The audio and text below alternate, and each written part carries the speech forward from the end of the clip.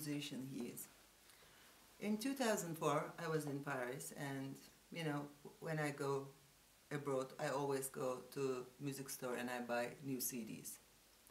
And I buy some CDs that sometimes I don't know people, you know. I don't know the singer, I just buy it. And I bought one of the CDs, you know. It was black and white cover and Beba Sigala's album. Actually, I know Beba, but Sigala, I said, because, you know, I didn't understand they were two people.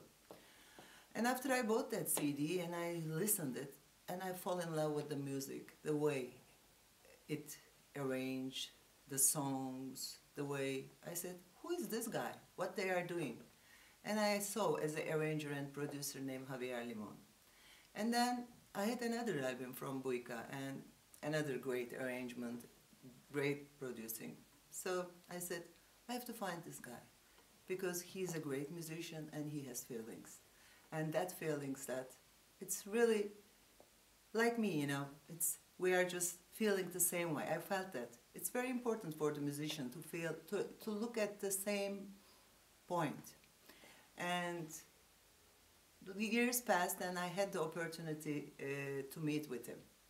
And then I talked about my project because Spain is really, I think I was Spanish, if you believe in reincarnation, because the country, the culture, the people, the language, I really adore, you know. The day I came to Barcelona several years ago with a cruise, I said, I have to learn Spanish. So I went to Cervantes and learned Spanish. Actually, I am not a good talker, but I can understand and I can talk and I can understand what I read.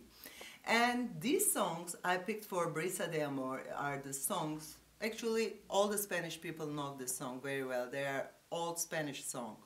And I love this song. So I talked about Javier, about my project, and I said, how much I am in love with Spain, Spanish music, and these songs. And so we started working together for this album, BRISA de Amor. And he is really genius. And this album he made is really, I so much enjoyed singing these songs. And there are a lot of songs that, Historia de un Amor, for example, I think every lover listens this song, every weddings or every engagements or every kind of parties, you know, if you want a romantic song, that's one of them. EPK is very famous song. I love it, the meaning, the music, and actually I listened from Lola Flores the first time and a lot of Spanish singers also. And also there is one song that I really like it, which Javier wrote it, the lyrics and the music, Como Será.